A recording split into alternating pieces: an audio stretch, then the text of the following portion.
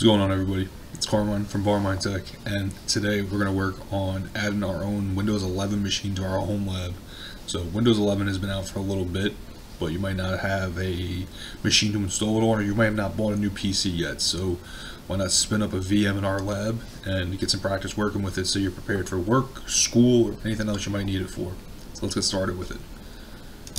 So to start, we're going to need the actual ISO image for Windows 11 so we can make a VM in our Proxmox server with it. So over here is the download link, which I'm going to put in the description of the video so you can get it too. Or if you have it from an install you already have or something like that, no problem, as long as you have an ISO image that you can add to Proxmox. So here's the download link. I already have it, so I'm not going to download it again, but again, the link is going to be in the description so you can get it if you need it. So we do need one more thing before we are all set to make our new Windows 11 VM. So we do need to come over here and get the Vert IO Drivers. So by virtualizing Windows, we need to add the drivers into it. So this is the GitHub, and if we come down here, there's the stable Vert IO Win ISO. These would be what you're going to need. I already have them downloaded, so I'm not going to, but you can, and then add them to your ISOs wherever you have them stored for your Proxmox host. So I come back over to Proxmox. We're going to make a new VM. And we're going to call it Barmine Tech Win 11. I'm going to come over here. I'm going to select where my ISOs are, and here's my Windows 11 ISO. We're going to change the machine type to Windows, and we're going to use the latest version 11.2022. I'm going to use the default options, and we're going to use SCSI for all these options. We're going to leave Q35. We're going to check off for the QEMU agent. We're going to use UEFI BIOS, we're going to use UEFI storage, which I'm going to use my local terabyte, and we also need a TPM for Windows 11, so we're going to make sure that that matches where we set the UEFI storage. So these two need to match, and we're going to use v2.0 for the version for the TPM. Come to the next one, we're going to change this to Vert IO block, and then other than that we can just change wherever you want to keep it for your storage. Windows 11 requires about 64 gigs, so I'm going to give it 70 just to be safe. Other than that, everything else is good over here. I'm going to click next. I'm going to give it 4 cores. I'm going to change this to 1024. We're going to leave that at 4096. If you want to use more RAM, you can. This is a quick machine, so I'm just going to give it some basic resources. I keep ballooning on, so I'm able to not have the machine steadily use all the RAM. It gives it a little more space to play with. So that's just my option, but you can do whatever you want to do. Move on from here. And network I'm going to leave the same because I only have one network bridge. And we're going to use Vert IO one more time. I just want to double check before I change everything. And I'm going to change so we're going to go back to CPU. I do want to use the host CPU. I have 2 Intel Xeon chips in this machine, so I do want to use one of those as the actual pass-through for it. It just seems to work a little bit easier when I make my Windows 11 machines. Other than that, we should be good. I do not want to start it after it's created because we do need to add the Vert IO drivers. So we're going to click Finish.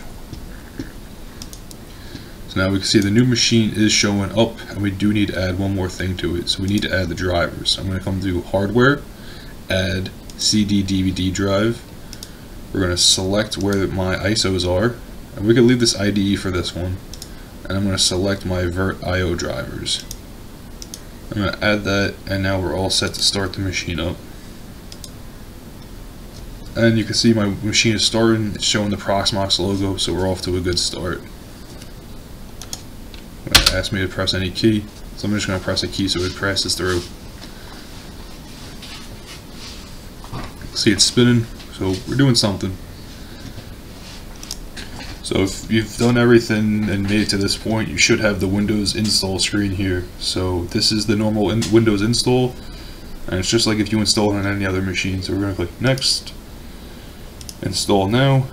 And we can see the setup is starting, and it should pop up in a minute with another box for us to go through.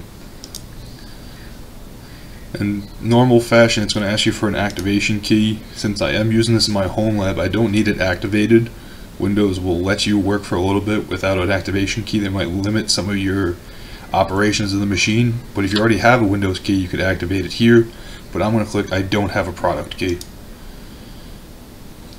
And it's going to come through here, and I'm going to select which version of Windows I want to use. I want to use Pro. Now if you got one of those pop-ups saying that the machine doesn't meet the requirements, you probably either don't have the TPM added properly or you're missing enough storage. So I recommend either go back and change the the machine settings in Proxmox, or just try rebuilding it from scratch and just follow everything I did, because then you should make it to this point. If you do have a Windows key that you're going to activate, make sure you activate the right version to the key you have. So if you have a Pro key, don't select Home, or if you have an Education key, don't select Pro. Make sure your key matches whatever version you select here. We'll click Next. We'll click Accept. Next. We're going to do Custom. So now we need to load those drivers in. We're going to Browse, and now we have those drivers mounted so we can select them here.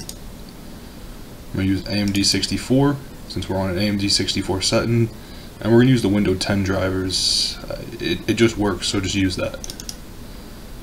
I'm going to click OK. I'm going to click Next, and now it's going to load those in.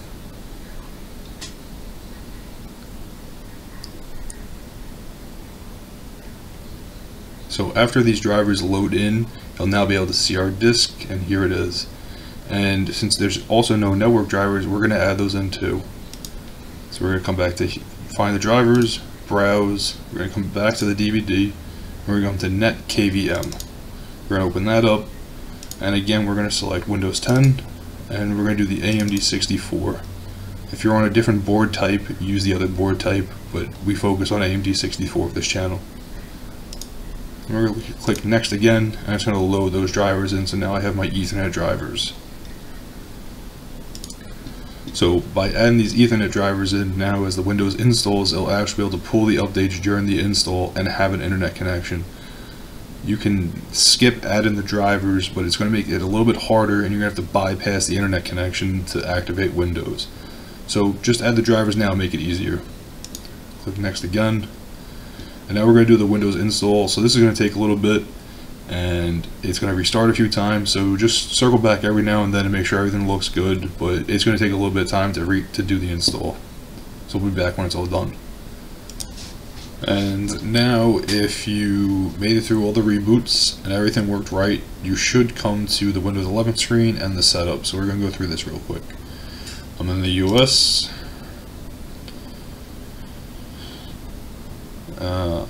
I'm going to use the US keyboard. If you use a different one, change it to whichever keyboard format you use.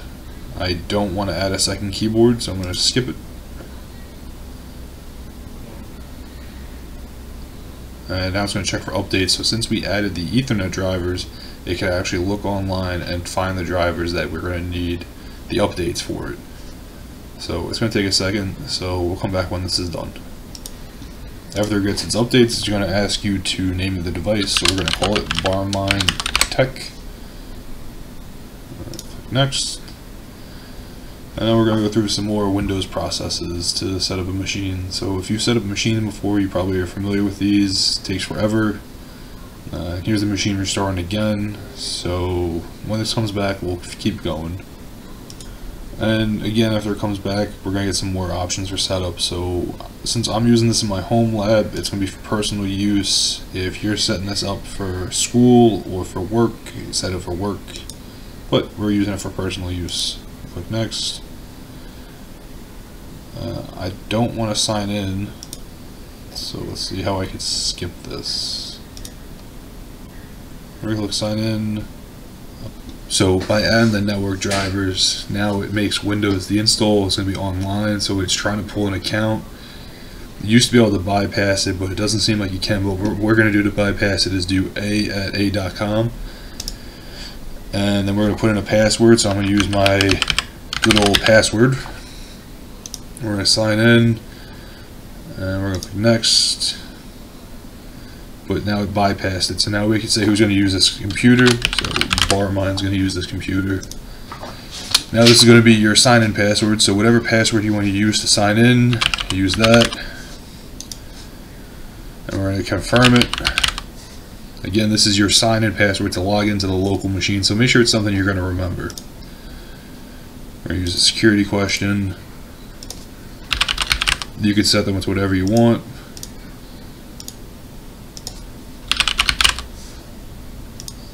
Again, this is for home lab, so hopefully you won't need the security questions. But if you do, make it something you're going to remember. And now I like turning everything off because I like I don't like everything to be sent to Windows, to Microsoft when I make an install. So I try to turn all this off and I try to disable everything I can, especially since we're doing this for home lab. I'm going to accept this. And now it's going to check for updates again. So we'll come back when this is done. And now if you made it to this screen, that means you did pretty good. So if you didn't, you're going to have to go back and try again, or recreate the VM and try to follow the steps. But if you were able to get through the Windows setup, I would hope you would have made it here too. So this is Windows 11. It's not the prettiest, but we're going to have another video of how to make it a little bit better. So we're going to close this out. We already have our network drivers, but we do need to add some other drivers to it. So we're going to open up File Explorer.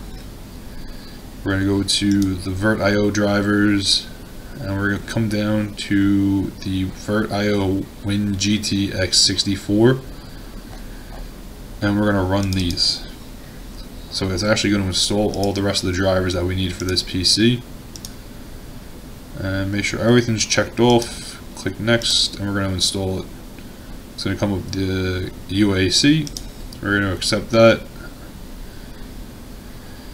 And after this installs, we'll now have all the drivers we need for our Windows 11 machine to properly work.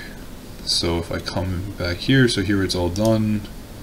So if I go to Device Manager, and we see now everything works. There's no caution signs, everything has their drivers it needs. And Windows 11 is now working. So if you don't want to access it through Proxmox, you're probably not going to be able to just hop on the machine. So we do need to enable RDP so you can remote into this machine. So we're going to do remote desktop settings, and we need to turn it on. So you're going to turn it on, we're going to confirm it, and now we're actually able to remote into this desktop. So you should be able to hit it with the actual name if you're come into RDP. This is going to keep popping up. It's going to be annoying. RDP. Should be able to hit the machine this way. And we did. So here is my credentials.